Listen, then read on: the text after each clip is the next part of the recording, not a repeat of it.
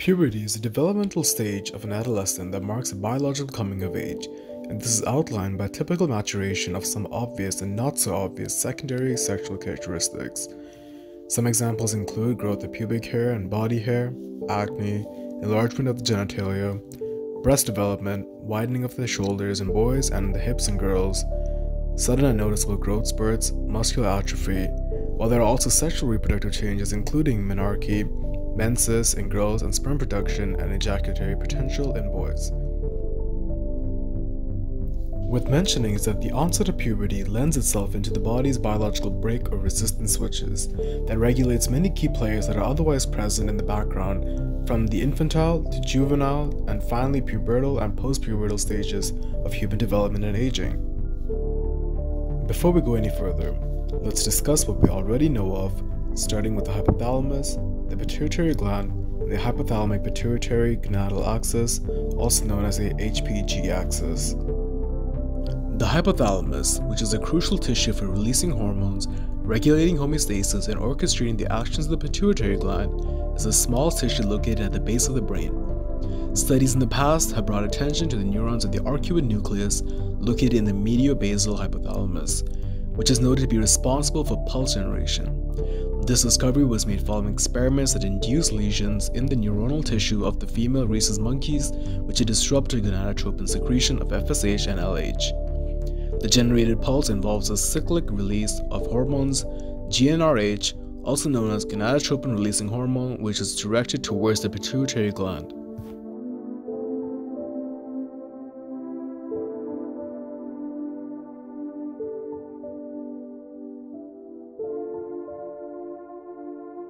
Additionally, the result of those lesions had induced a hypogonadotropic state in those monkeys, as well as subsequent research in hypogonadotropic children had translated to detrimental effects to normal development, growth, and can induce delayed or absent pubertal conformation.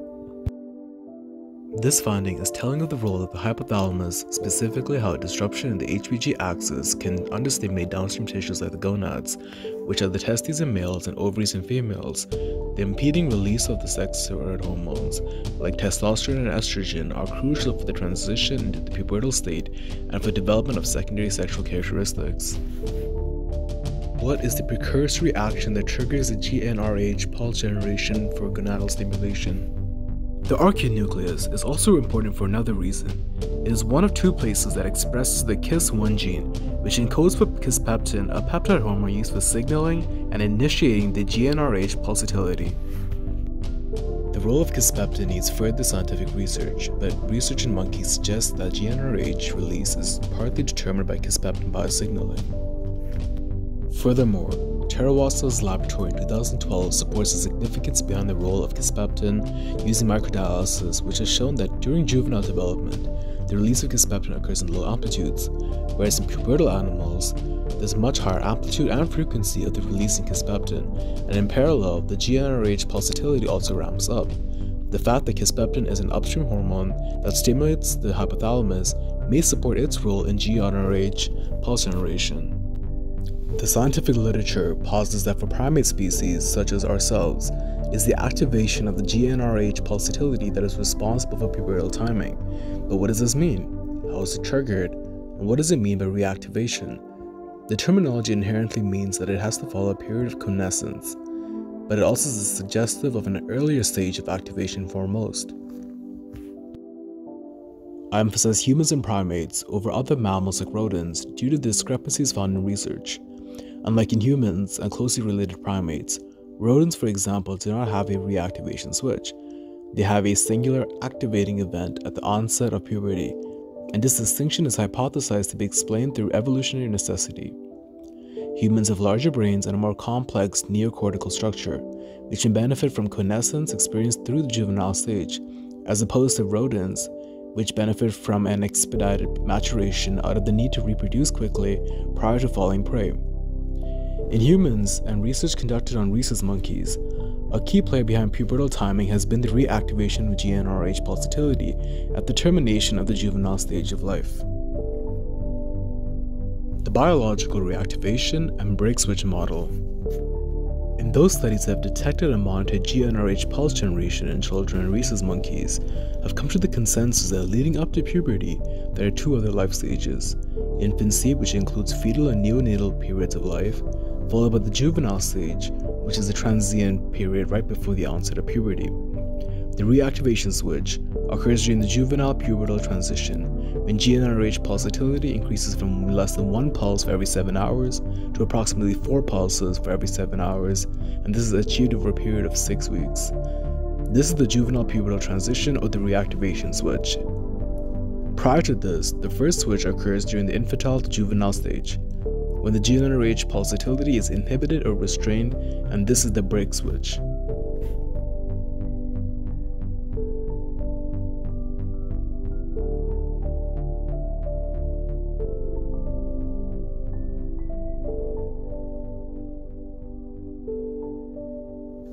Although GnRH pulse generation during infancy is akin to pubertal and adult levels, where they differ is that GnRH activity at infancy is determined more so by cognitive development rather than sexual development, since now the ovulation or spermatogenesis is initiated at such a young age. This is further supported by monitoring preterm babies, who actually had higher GnRH levels than term babies, likely to compensate for the elevated demands for cognitive development. Therefore, it is plausible that once cognitive development has achieved an acceptable level of maturation, the need for GnRH pulsatility and its corresponding effects are no longer required, and the infancy to juvenile transition can begin with a break switch.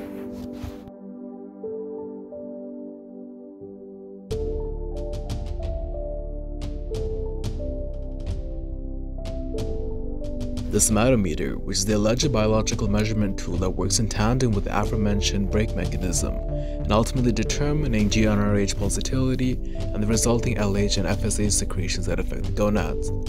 It is possible that the somatometer may in fact be a biological organ or a tissue capable of detecting physiological changes, or it might work in conjunction with other neuronal and endocrine tissues to detect these variances. On the other hand, it may be an age-dependent result of the body's physiological response to factors achieving a certain maturation, such as adiposity, leptin concentration, bone development, and the rising levels of gonadal hormones, LH, during sleep. Nonetheless, these changes have the potential to setting off a cascade of hormones and their effects that kickstart the onset of puberty. Puberty is a strong age-dependent mechanism. In infancy, as previously mentioned, the release of GnRH and the gonadotropin hormones are dependent on the degree of cognitive development, as seen with elevated levels of GnRH pulsatility in preterm infants as opposed to term babies. Although the somatometer is not directly involved, the effect is the same and the brakes are let off the arcuate nucleus, starting with hypothalamic stimulation of GnRH, FSH, and LH secretion, and finally the stimulation of the gonads. Detection of androgens like testosterone and estrogen are present, although without gametogenesis or the onset of puberty. At the juvenile stage, the neurobiological brakes are applied onto the arcuate nucleus as per the discretion of the somatometer, represented by the black box, as evidenced by the underwhelming levels of hypothalamic stimulation and subsequent hypergonadotropic levels of FSH and LH. No longer is cognitive development a factor, therefore the somatometer takes over and determines the onset of puberty based on an age-dependent bodily changes. These include the proposed triggers that will be discussed next. Finally, the pubertal stage is when the somatometer has its physiological criteria satisfied, the gonads are matured, and the neurological brakes on the arcuate nucleus is released to initiate the onset of puberty, including the cascade of hormones and associated physiological changes, as well as gametogenesis. What factors are measured by the somatometer and ultimately responsible for reactivating the switch at the juvenile pubertal transition?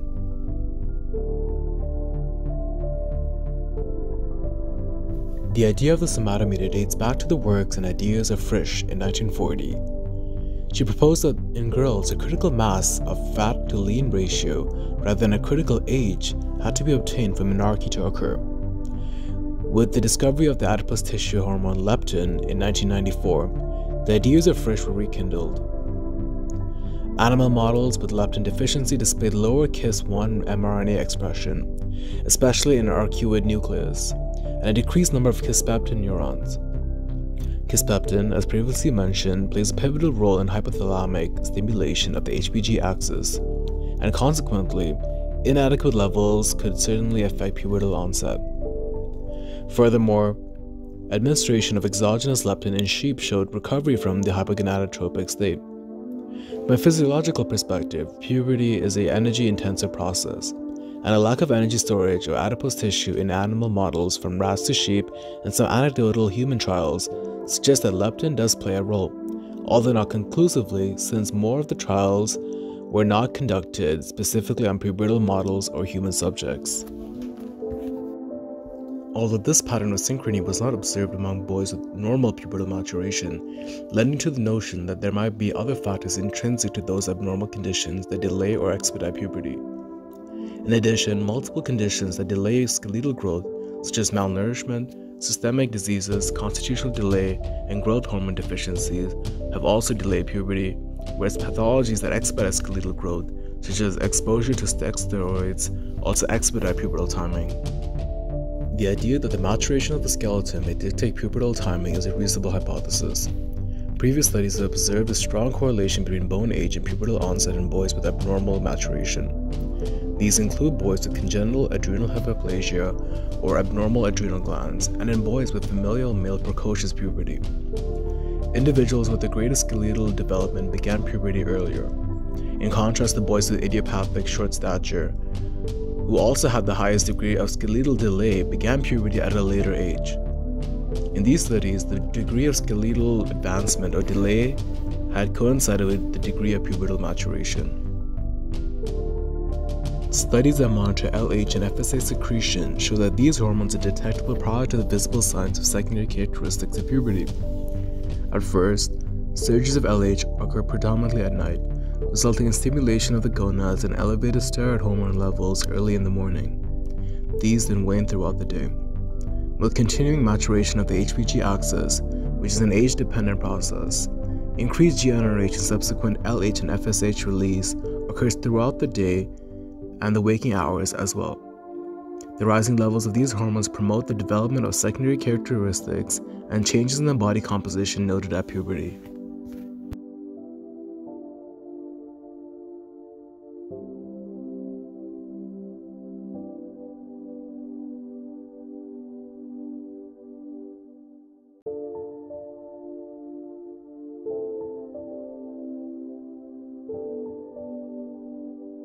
In conclusion, the onset of puberty is determined by any of the following potential triggers detected with the somatometer, which ultimately releases the brakes on the arcuate nucleus, leading to an increase in kisspeptin synthesis and subsequently GnRH pulsatility, followed by FSH and LH release. Finally, stimulation of the gonads and synthesis of testosterone, estrogen, and other androgens can further impose typical secondary sexual characteristics expected at puberty. None of the aforementioned triggers can single-handedly trigger the onset of puberty, but rather, a synergistic effect of those mentioned and others may play a role in initiating pubertal onset in children. Further research is still required for causal explanations. We understand that puberty is typically expected in a child's developmental trajectory, so why do the mechanisms behind its onset matter? This is because, as with any other physiological process, there are variances among the population, and unfortunately there are drawbacks in certain instances. For example, precocious and delayed puberty. Without research into the mechanism that initiates pubertal timing, there would be insufficient scientific literature on why puberty can occur early in some individuals and much later in others. This is especially troubling among children that are diagnosed with Kallmann syndrome, which is delayed or absent puberty. A diagnosis is half the story. The treatment of this pathology and the means to identify the biological culprit responsible for its onset starts by understanding the underlying mechanisms that constitute the normal state of any condition. From there, concerns around malnutrition, stress, systemic diseases, and hormonal imbalances such as hypogonadotropism, growth hormone deficiencies, and others can be addressed in a holistic and effective manner.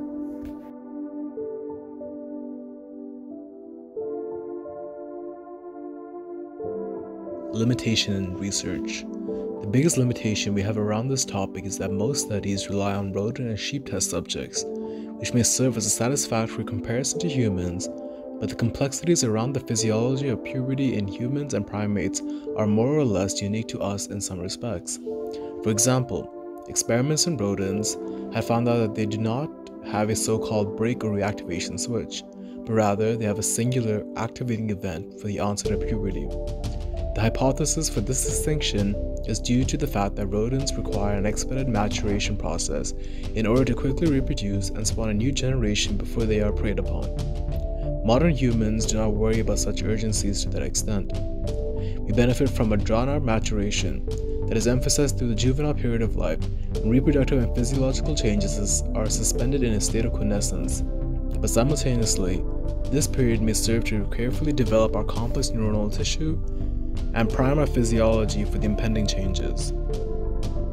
In addition, research may benefit from looking at the sex-related differences observed in boys and girls. One of these differences is that on average, girls begin puberty around 8 to 13 years of age, and boys start around 9 to 14 years of age. This may suggest that in boys there is a strong negative feedback to the onset of puberty, as opposed to girls who typically experience puberty earlier. Suffice to say, puberty is a complex, physiological phenomenon and that requires further research.